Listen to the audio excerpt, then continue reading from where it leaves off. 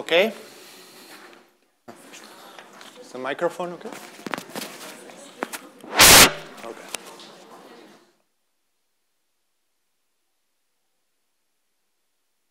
All right. So then let's move on then to the theory. So as I said, let's start then with section 1, which is which I call closed optomechanics. And here, by close, it has to do with the difference with open quantum systems. Okay, you had already lectures about open quantum systems, which means a system coupled to the environment. Here now I refer to the system that is isolated, still not coupled to the environment, just to describe the so-called coherent dynamics. Okay.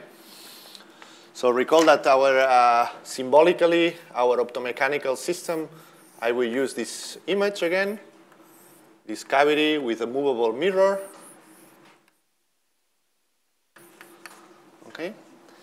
And in quantum physics, whenever we want to describe the system, we need to identify well the degrees of freedom that the system has and the potential interaction. And here, basically for us now, this big, massive system and big will be analyzed as basically the coupling between 1 degree of freedom associated to the cavity, which I call it cavity mode. And recall that in quantum optics, we use mode. The word mode, in a sense, can be translated to a single harmonic oscillator. Okay? Any mode is an harmonic oscillator, basically. So here there will be 1 harmonic oscillator associated to the cavity. And cavity here, I mean the electromagnetic field resonator. And then 1 mechanical mode.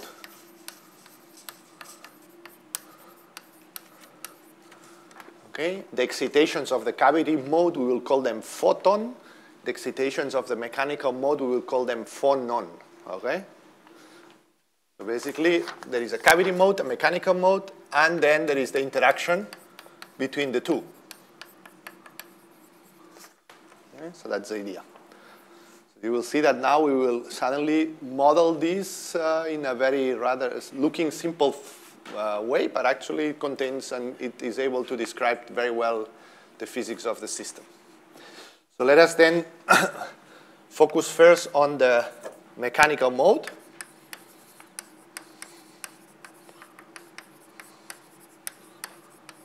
Okay, and this is nothing else but a quantum harmonic oscillator.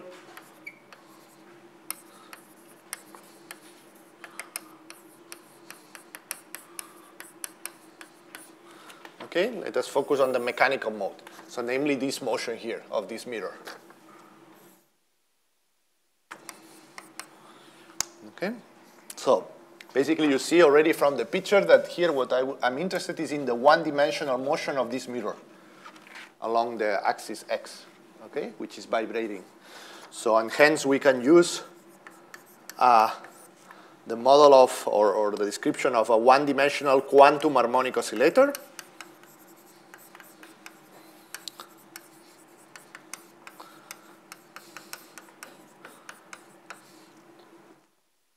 And recall that the Hamiltonian of a quantum harmonic oscillator is this one.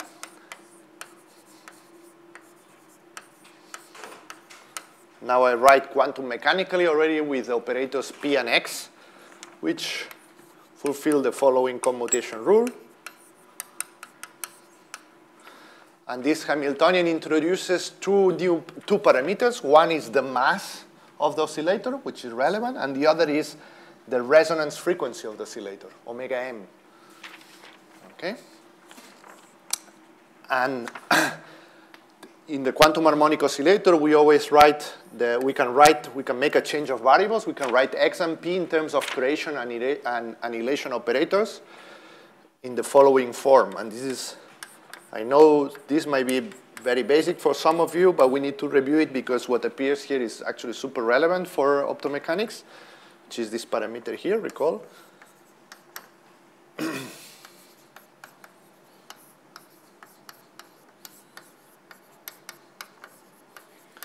Okay, this is just a change of variables where now these creation and annihilation operators fulfill the commutation rule BB dagger equal to 1. Okay, and I call B for the mechanical motion because I will use A for the cavity degree of freedom. And here it has appeared a value here that is very, very important. This is a length scale. We call it in optomechanics the 0-point motion. And I write it here.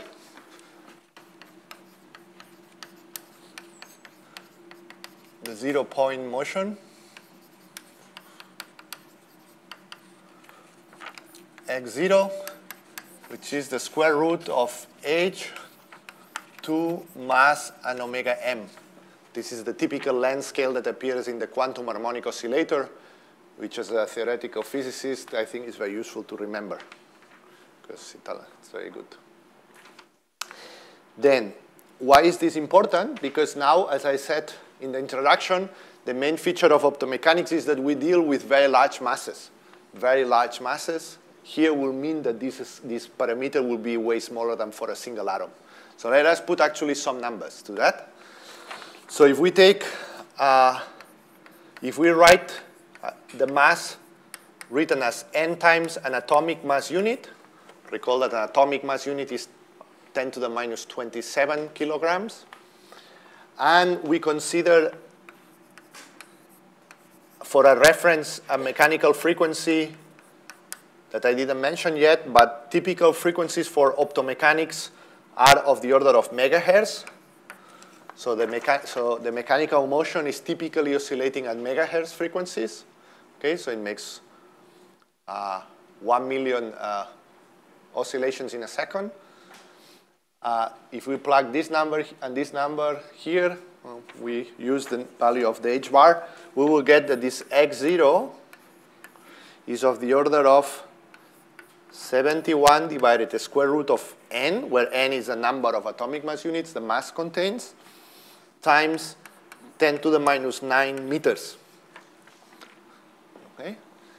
And this is actually, it's very good to think about these numbers so that you have a mental picture of the system. So this number tells us that if the mass would be comparable to a single atom, and you would take this atom, place it in harmonic potential of frequency 1 megahertz, and for instance, you would be able to cool the motion to the ground state, the atom would fluctuate according to quantum fluctuations in a length scale given of around 70 nanometers, which is actually pretty impressive because if you recall, the size of an atom is 0.1 nanometer, more or less. So an atom in the quantum motional ground state in a typical harmonic potential is delocalized due to quantum fluctuations over length scales of the order of 100 times its size. Okay? So it's really like a cloud, really. However, if the object is much more massive, for instance, I talked before about n's that could be from 10 to the 6 to 10 to the 19, okay, you decrease this by a lot. Okay? In particular, if you take the typical masses that you have in optomechanics, say 10 to the 12, then you reduce this by 6 orders of magnitude. So you go to length scales of the order of 10 to the minus 12, 10 to the minus 13, even more.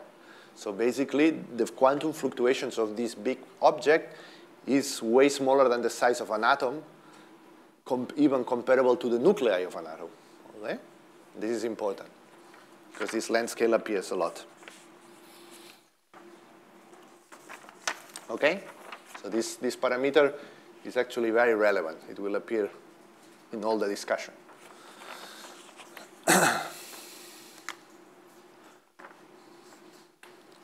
So as I said before, recall that if you would have such an harmonic potential and you would cool to the ground state, recall that the ground state of an harmonic potential is a Gaussian wave function, and this size here is comparable to the 0-point motion. Okay? So that's the idea. The center of mass of this massive object, if you cool it to the ground state of this harmonic potential, will have a size given by the 0-point motion. All right. Good. So then using this change of variables, you know well that then the Hamiltonian of the harmonic oscillator can be written as as this, up to constant shifts that I can always shift away. Okay? And recall that now in the quantum harmonic oscillator, there are different relevant families of states. Ones are the so-called Fock states, which are the eigenstates of B daga B, that in a sense counts how many excitations do I have.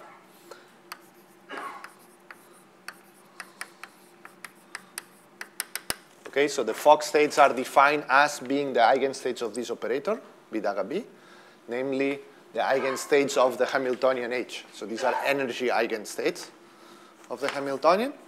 And once you implement this change of variables, there is this nice kind of algebra with these operators B.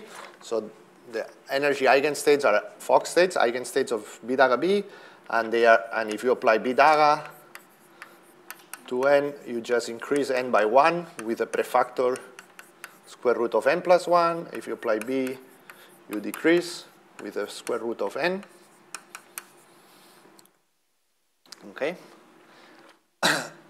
And out of these Fock states, there is one that is particularly relevant, which is the ground state, which is defined as the state that is annihilated by B.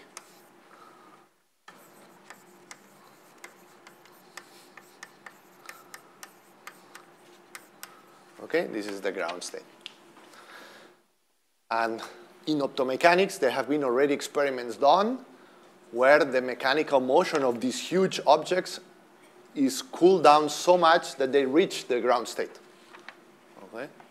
So that they really remove all the thermal excitation so that it's in a very nice ground state of an harmonic oscillator. And this for an object so large as the ones I was saying before. Okay? So, and in the quantum ground state,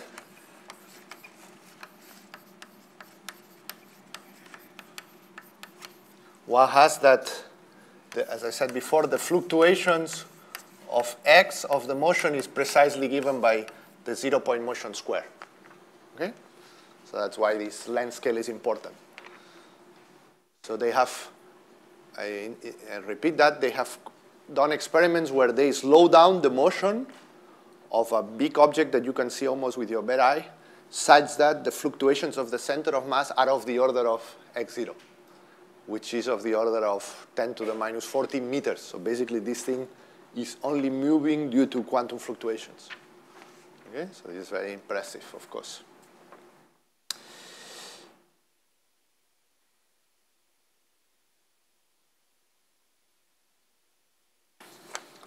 Sometimes we call these quantum fluctuations the fact that the center of mass is not in a given position in a deterministic way. We call that the center of mass is delocalized. It suffers quantum delocalization. So, so this is the delocalization distance. The localization distance of the mechanical mode.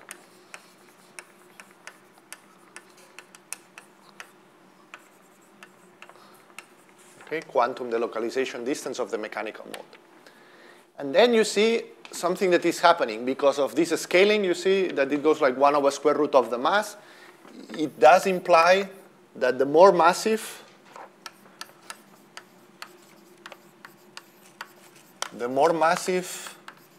the object,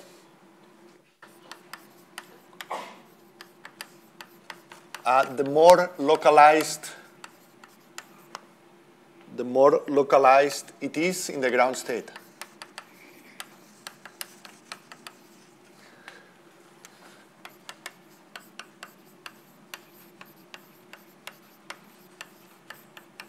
And this is an important relevant comment that brings some point for discussion, because as you saw in the motivation, I was saying, hey, optomechanics is great. You could observe quantum physics with very macroscopic objects. And that's true. But at the same time, looking at this scaling, it also tells us that the more massive it is, the more tiny these quantum features will be, because, for instance, the quantum fluctuations will go to really, really small values. Okay? So hence, if you want, one could think that this is another important relevant, not only if the system can be brought to the quantum regime, but also what is the size of this quantum effects, the size of this quantum, for instance, the quantum delocalization distance. Okay? And indeed, there is some research also on investigating what can you do once you are in this quantum regime where the fluctuations are small, what can you do to increase these fluctuations to even larger scales, okay? So ideally, we would like to do experiments where we place one of these massive objects at two locations in space which are really separate, okay? Like one, the mass is in this room and in another room, okay? This would be a very large localization distance over 20 meters. Once we are inside the harmonic oscillator, all the length scales are of that size. So when we talk about superpositions, they would have of that size. So it is, we will not have time to enter, but it is a relevant question to think how to increase this length scale over microscopic scales, or whether this is actually relevant for addressing some of the fundamental questions I mentioned in motivation A, and so on. Okay, that's something to take into account. Good. So this is regarding, you see, we have introduced now the Fock states, and in particular one Fock state, the ground state, which is very relevant in the context of optomechanics. Another type of state that is also very important is the so-called thermal state. The thermal state of a quantum harmonic oscillator is defined as the density matrix rho, which you obtain by taking the exponential of minus beta times h bar and dividing by the trace of such operators such that the trace of the density matrix is 1, where beta is as always 1 over kBt. Okay, so that's the definition of a thermal state. Basically, a thermal state depends on a Hamiltonian h and some parameter that we call temperature. This defines a thermal state. If you take the Hamiltonian to be this one, then, okay, that's the thermal state of the quantum harmonic oscillator. It basically depends on two parameters, in temperature and in the frequency, omega m. And for instance, something relevant from this state is that if you calculate the mean number of excitations in the thermal state, which quantum mechanically we would calculate as the trace of rho times beta b, then this is nothing else but the Bose-Einstein occupation number.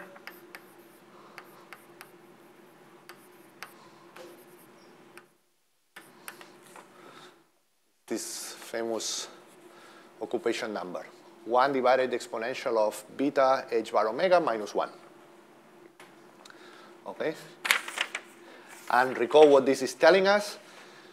So this is telling that if temperature is way, way larger, so if kBt is way larger than h bar omega m, then this exponent is huge, so the denominator is huge.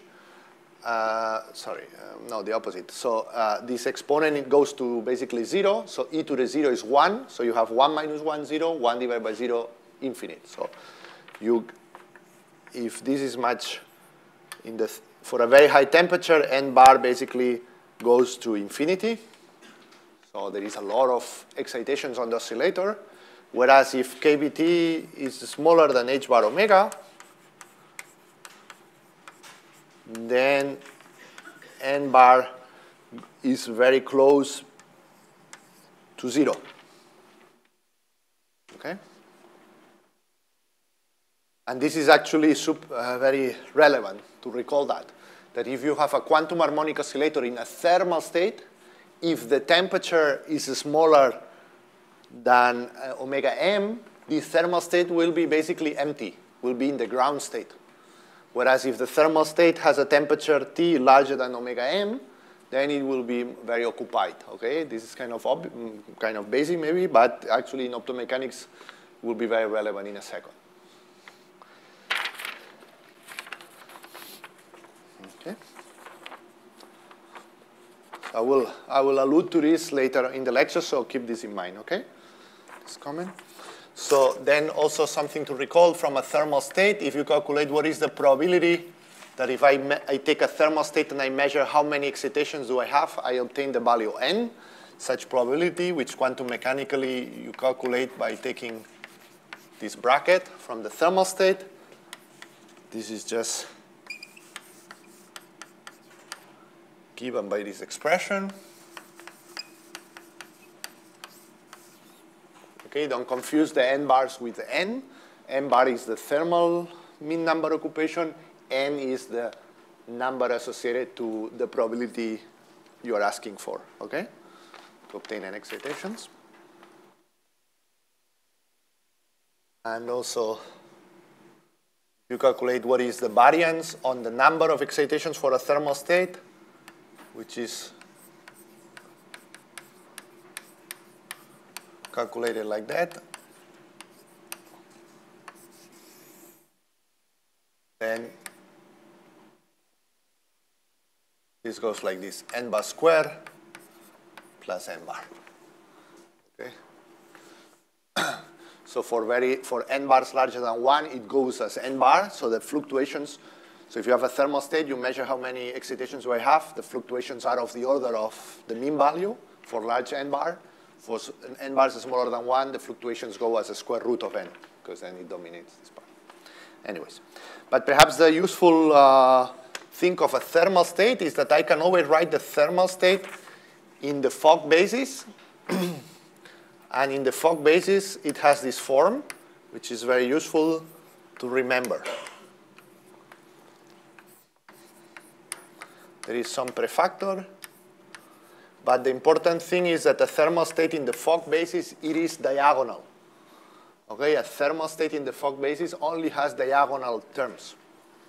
There are no correlations between Fock states. And why it is relevant? Because if I ask you now to calculate what is the mean value of the position for a quantum harmonic oscillator in a thermal state, you should be able to answer that immediately. So what is the mean value of x? What is the mean value of x for a thermal state? It should be 0, because when you make the bracket, you will decrease with the b's or b dagas is n, and when you do the trace, it gives a 0. Okay, or for the quantum electromagnetic field, the mean value of the electric field in the thermal state is 0. Okay, just the fluctuations that huge. Good. So this was to introduce the thermal state. Then another important state of the quantum harmonic oscillator is the so-called coherent state. The coherent state is defined as the eigenstate of the annihilation operator. Okay. And since these operators B are not Hermitian, by definition, this alpha, which is the eigenvalue, can be complex. So alpha can, in general, be complex. So it depends on two real numbers, the real part and the imaginary part.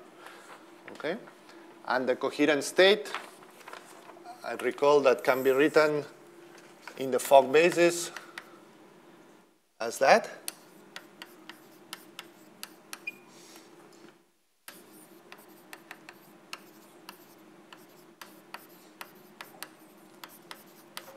Okay, it's a linear combination in the Fock basis, and you should, of course, appreciate the difference between this and this. This is a mixed state, which is the density matrix is diagonal in n, whereas the coherent state is a pure state that can be written as a linear combination of Fock states. So this is a coherent superposition. This is a classical mixture. Okay?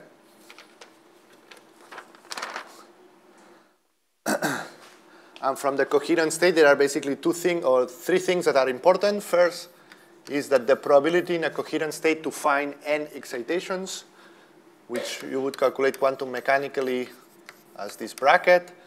Just give me this Poisson distribution.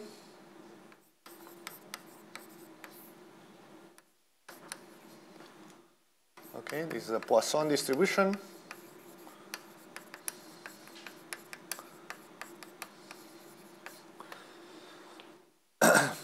And the mean value of n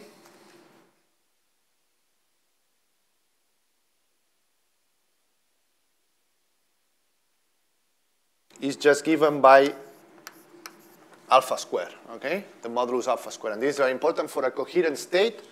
This complex number alpha, the modulus square of this complex number alpha tells you the mean number of phonons, of excitations. Okay, so the mean value of B daga B. Okay. And for a coherent state, the standard deviation of the number operators goes as the square root of the mean value. So namely, basically, as the modulus of alpha. So compare the difference also between a thermal and a coherent state. The standard deviation for a coherent state goes like a square root of n, whereas the standard deviation for a thermal state for large n goes as n. Okay, so thermal state has much larger fluctuations in the number of excitations. Good. Then another property of coherent states is that they are not orthogonal. So namely, if you calculate the bracket between two coherent states of different alpha, this is not just a Dirac delta, but almost, because they decay exponentially with the distance between 2 points in the complex plane. But they are not orthogonal, but they are complete. So they complete the basis in the sense that if you integrate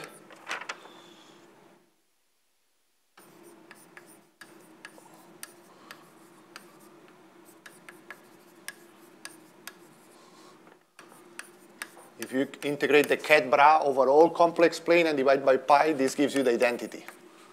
Okay? That's useful. So coherent states are not orthogonal, but they are complete. They can span all the Hilbert space of the harmonic oscillator. So I need to introduce this because I will use it a lot, and I wanted to make sure you all know that, and also to introduce some notation. Okay? So I go a bit fast. So that's the coherent state. Interrupt me if you have questions. Then from the coherent state, I can define another type of states, which are very fancy, which are the so-called cat states, or Schrödinger cat states, okay, which, depending on the context, we use this name cat state to define all type of different states. In the context of quantum optics, typically, for cat states, one understands a superposition of two coherent states with opposite phase. Namely, you could define a cat state defined as that. You take a coherent state alpha, and you make a superposition with the state minus alpha. Okay? And here you allow to include a phase with two particular relevant values, phi equal to 0, which means is the plus superposition, and phi equal to pi, which is the minus superposition, what people call an even cat state or an odd cat state. And yeah, and for instance, just to recall if you have an even cat state, then this has a superposition of only even number of excitations.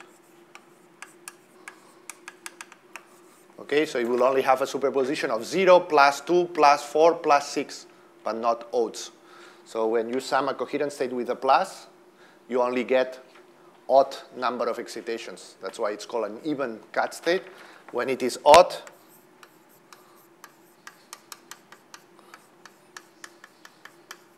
then you do the same, but you have here 1,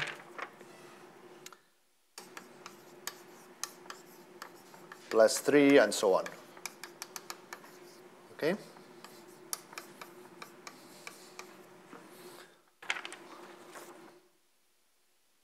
Good. Okay?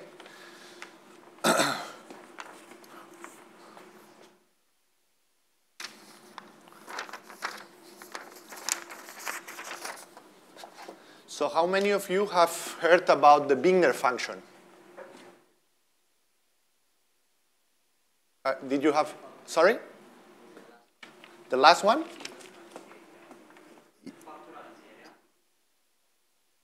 Yeah, so the prefactor is the same, and then you have 1 plus 3.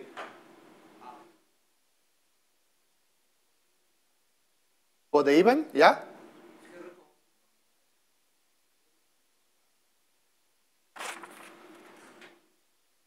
There is a typo? Yeah, it's also, just wanted to recall that you have superposition of odd excitations or even.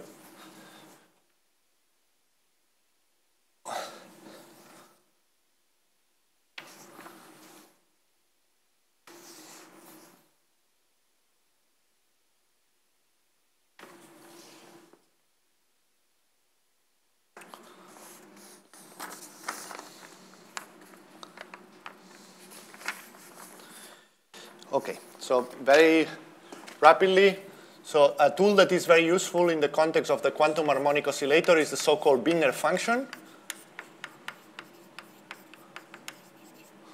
Okay,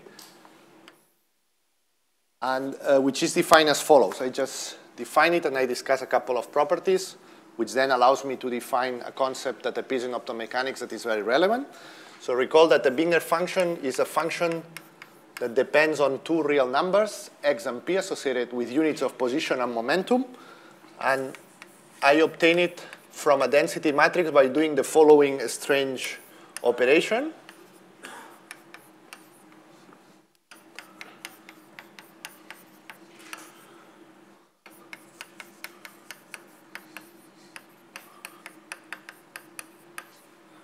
Okay, so that's the Wigner function. It's defined like that, so definitions are never wrong. So this is just a definition. And just make sure we understand it. So here we have the density matrix. So for any density matrix, you can calculate the Wigner function. And what you need to do is you take the density matrix, you do this bracket where these states, these are eigenstates of position.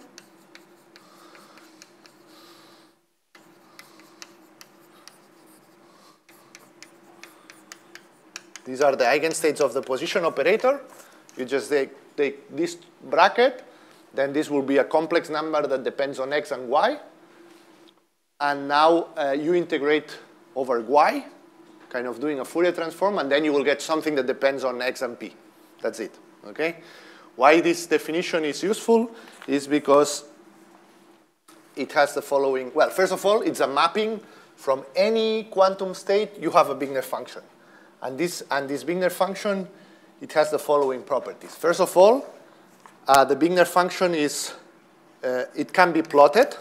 So the Wigner function is real. Is real, so it means it can be plotted. Now in a nice three-dimensional plot where I would put, for instance, or in a contour plot where I would put x and p, and I will plot here with the color, with a bar, the W, okay? Can be plotted, or in a 3D plot. So this means that now any quantum state of the harmonic oscillator, you can have an image, you can have a photo of the state, which is very nice, okay, and very pedagogical. So I urge you to actually do that, to have a little code where for all these famous states, you just have an image of the Wigner function. It's very useful. Then it has the following important properties. First, it's well normalized. So if you integrate over all phase space, so the space of position and momentum, in physics we call it phase space. So if you integrate over all positions and all momentum, the Wigner function, defined as it is normalized. It gives you a 1. Okay?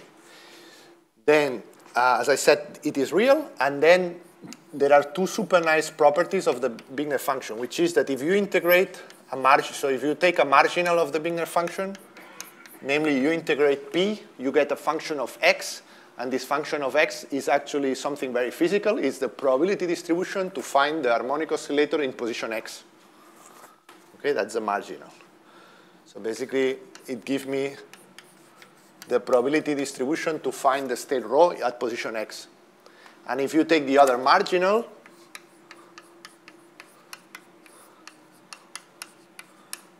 then you get the probability distribution for the state to have momentum P. Okay? And then this means that if you have this nice three-dimensional plot of the Wigner function, where here I have X, I have P, and I have W, and I have some nice three-dimensional function, if you now just project this function into this plane, then you would have some one-dimensional plot, or in this plane, and this is just P of X, and this is P of P. Okay, so the projections onto the screen in the plane PW or XW just give you the probability distribution. So then the whole point is that you might be tempted to say, hey, I have some function that is real. If I integrate it, it gives me to 1. So is this not just a probability distribution? It is this function not telling me what is the probability to find the particle with position X and position P? Well, point is, if this particle will be classical, yes.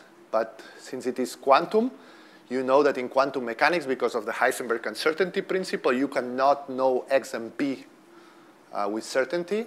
So a manifestation of that is that this is not a probability distribution because there are some points where it can be negative. So very importantly, the Wigner function W can be negative.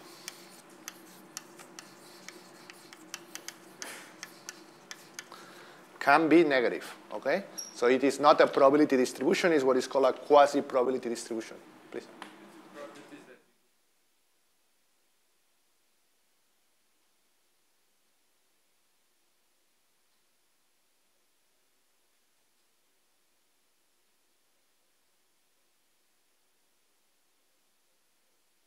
Yeah, you can calculate.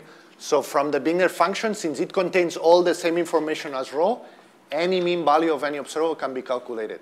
So basically, if you calculate the mean value of X, you just integrate over phase space W times X. If you want the mean value of P, you multiply by P and you integrate and so on. Does this property uniquely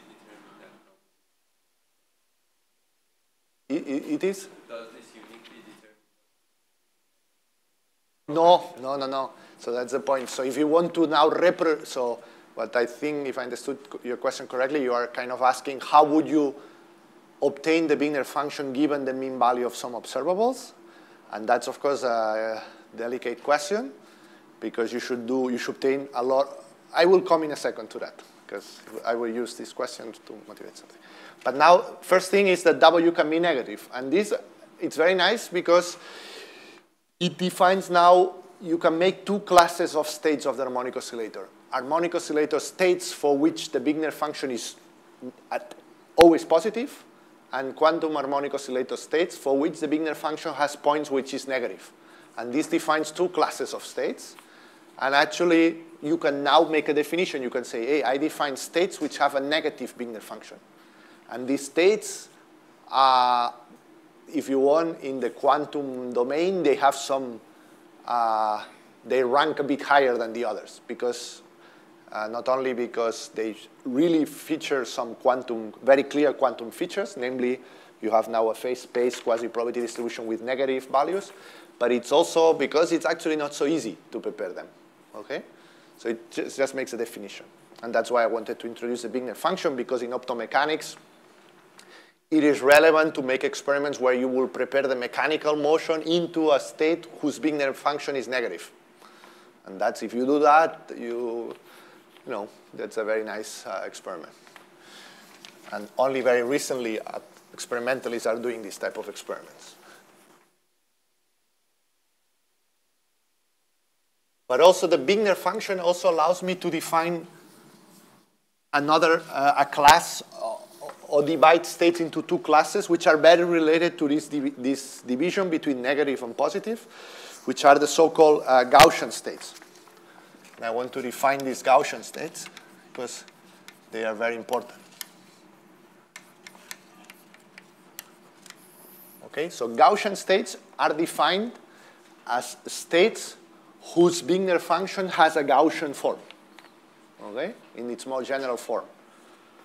So Gaussian states are defined as states whose Wigner function can be written in this very general form.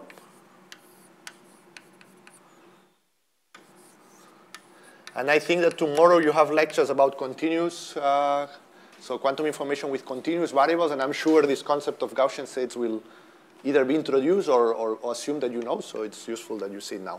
So a Gaussian state is defined in this way. So it has a Wigner function which can be written in its most general form along in this way. Okay, I introduce now everything.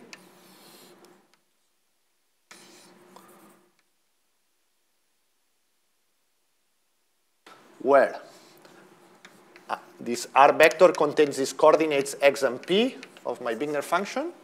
Okay, hence S is a matrix. And, sorry, or I write it like that, X. And this S matrix is a 2×2 matrix that contains the following entries.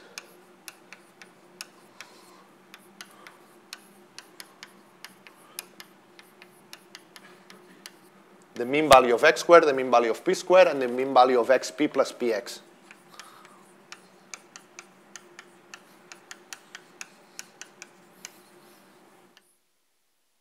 Okay. Wait a second, please, 1 second only.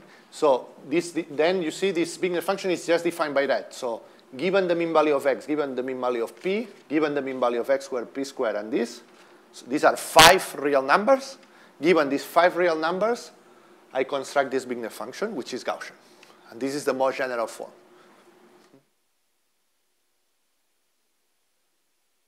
No, this is the mean value of x squared.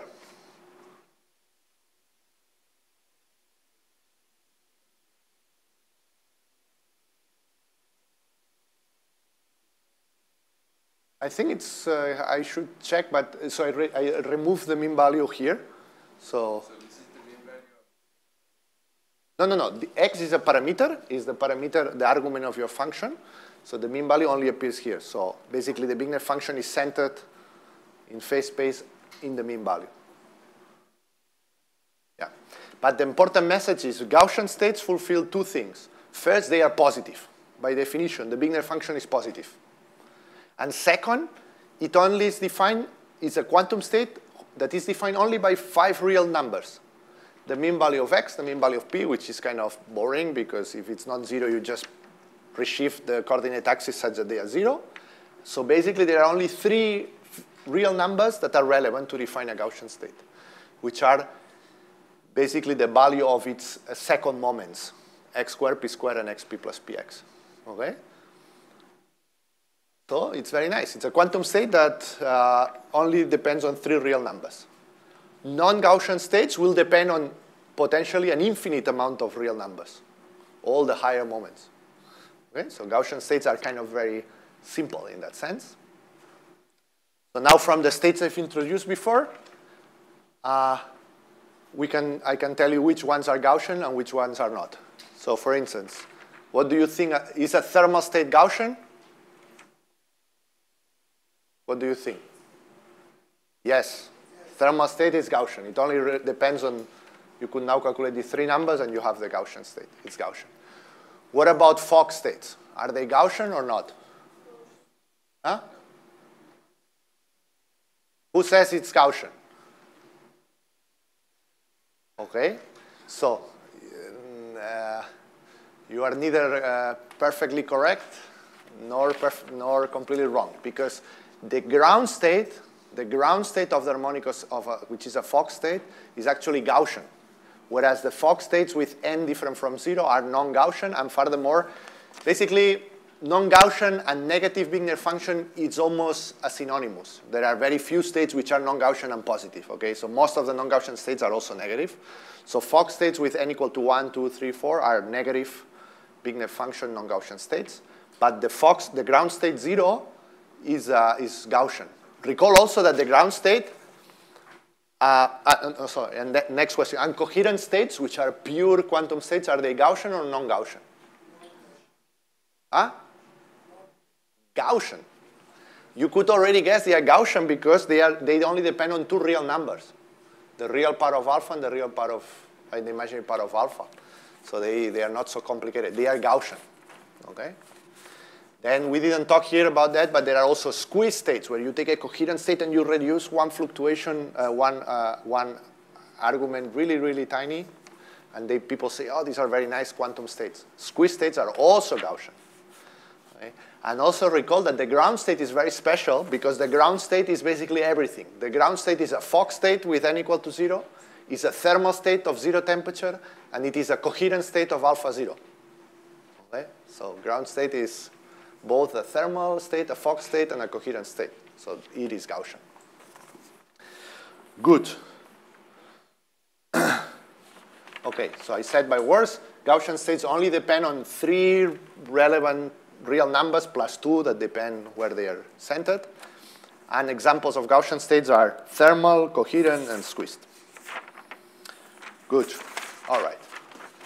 This was just a fast introduction to the states of the harmonic quantum oscillator in the context of discussing the mechanical mode. Now, let me start the discussion about the cavity mode.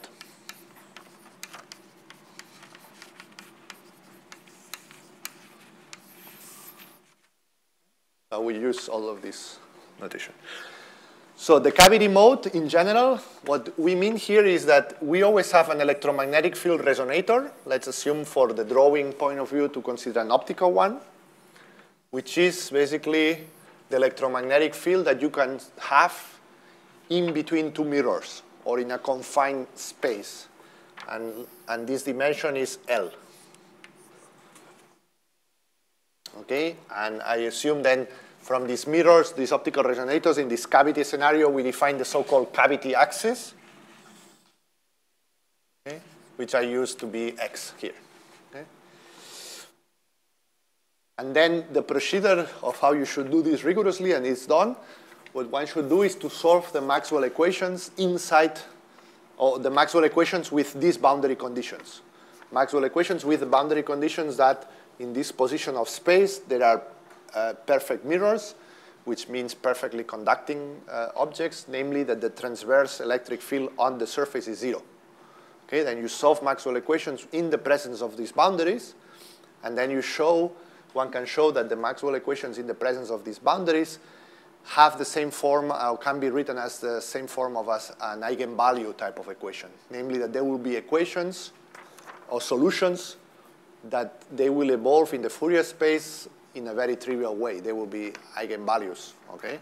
They will be kind of eigen functions of these equations, which means they just evolve with a single harmonic oscillator just oscillating. Okay, and we call each of these solutions modes, electromagnetic field modes. Okay, when we do that, when we solve Maxwell equations in free space, plane waves are already modes, because a plane wave just evolves with a frequency omega t. As soon as you put some boundaries, plane waves are not longer modes of the electromagnetic field. There will be other type of waves that are modes, okay? Good. So if you do this exercise here, you could do that, find the modes, and then once you have the electromagnetic field modes, you can quantize them very easily using canonical quantization. And then you could find something such as that the electric field operator, to be precise, the transverse component of the electromagnetic field operator as a function of x can always be written as a sum over all the possible modes that exist in such a resonator, which typically you can write in this form. There is I epsilon, which is the polarization. Then there is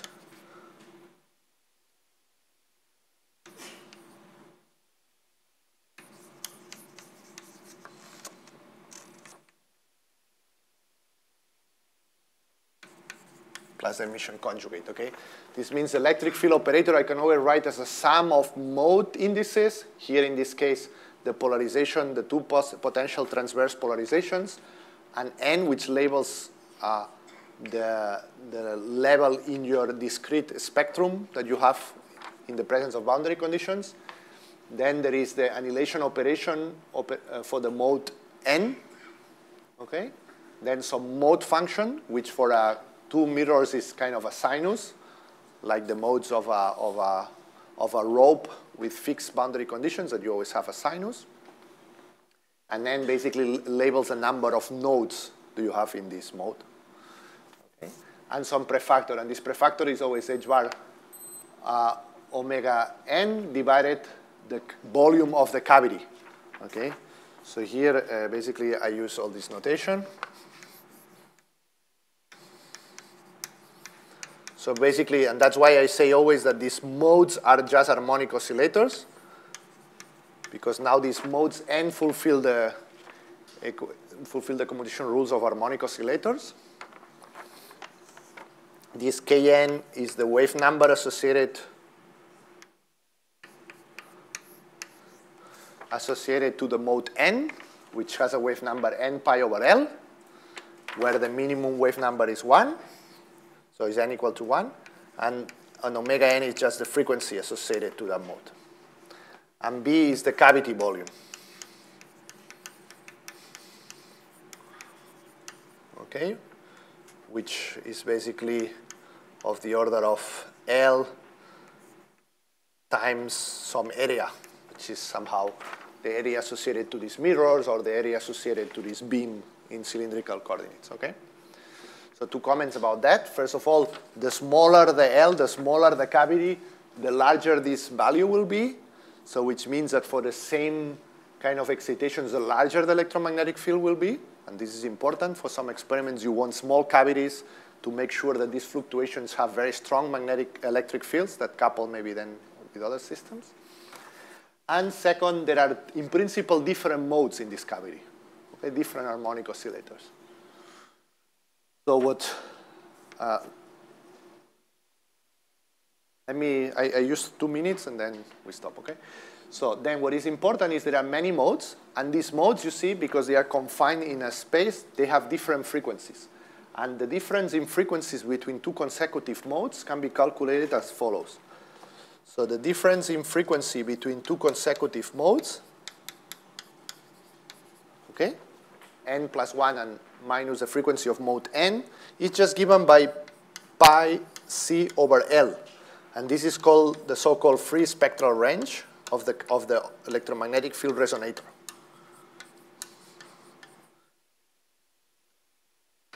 So this means that if the cavity is sufficiently small, these modes are very well separated in energies. And if they are very well separated in frequencies, then as soon as you put another system that is somehow coupled to the resonator, what will typically happen is that this other system will only excite one of these modes, not the other ones. Okay? So if the free spectral range is larger than any other frequency in the system, then typically what will matter is one mode. Okay? So the system will, or in our case in optomechanics, the mechanical motion will only couple to one mode of all these n. Okay? So basically, this allows me to consider the cavity as made by a single mode. Okay?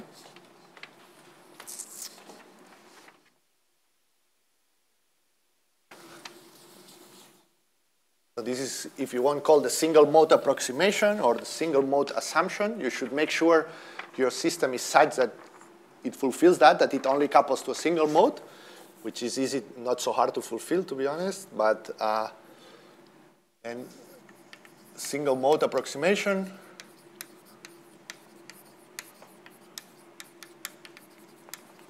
more than, yeah. And then basically the cavity field operator as a function of x then can be just approximated by some particular mode, which we will call the cavity mode, which will have the frequency that is the one coupling to the other degrees of freedom we are interested in. It might have some polarization, the one you're coupling to, plus the harmonic conjugate. Okay? And hence, now the dynamics of the electromagnetic field mode in the absence of any interaction is just given by a nice harmonic oscillator, which I use now the label A. Okay. So that's then the idea. In optomechanics, now I introduce the two modes. The mechanical mode, which was very easy to define, just the mechanical motion of something, which is an harmonic oscillator, which has a frequency omega m, and which I said is typically at the scale of megahertz, and I use the symbol B. Then there is the optical mode, or the electromagnetic field mode, which is typically you solve Maxwell equations with some boundaries. Then you find solutions of the electromagnetic field which are oscillating with a single frequency. These solutions are very separated in energies, so I can always focus on to one of those, one mode, which will be the relevant one, and I call this mode the cavity mode. And has associated a frequency omega c, which will be, if it's optical, it's 10 to the 15. If it's microwave, it's 10 to the 10. And it will be just a single oscillator with frequency A. Okay? Now, after the break, we will build the third relevant term, which is how these two modes couple. Okay? Questions about this? Yeah?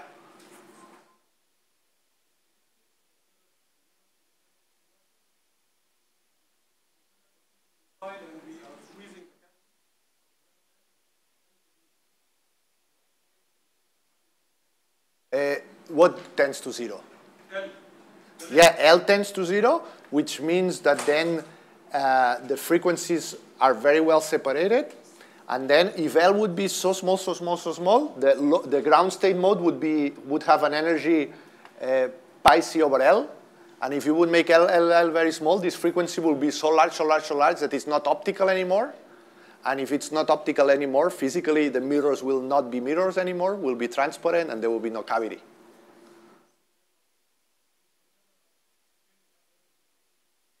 But a mirror, so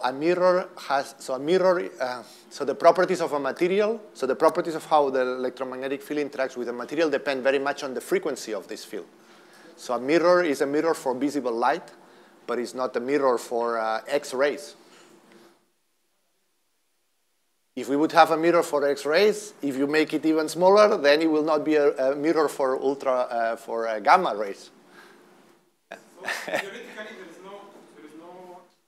theoretically, the point is there are no mirrors for a very broad range of frequencies. Unfortunately, we don't have any material that is a mirror for very broad range of frequencies. Yeah. Did I answer? The field? Yes. Not the field, the fluctuations of the field. So, but you see, okay, I know where you are going, but so the point is, this is the constant in front of A. Then you would need to be able to prepare the state of the electromagnetic field in a non-vacuum state. And of course, if the cavity is very small, you might need a lot of energy to excite such a photon. But yeah, in principle. But of course, you have to be careful. This limit theoretically, it's not consistent with assumptions of your theory. The assumptions of your theory are such that you don't consider very highly energetic electromagnetic fields, because if they are very highly energetic, they would excite electrons to speeds comparable to the speed of light, and then you should consider charges relativistically, which we are not doing in quantum optics. So also to be consistent with your theory, you should always put a cutoff to the energy of your electromagnetic field. Okay. And I think there is now a 30 minutes break, and then we continue.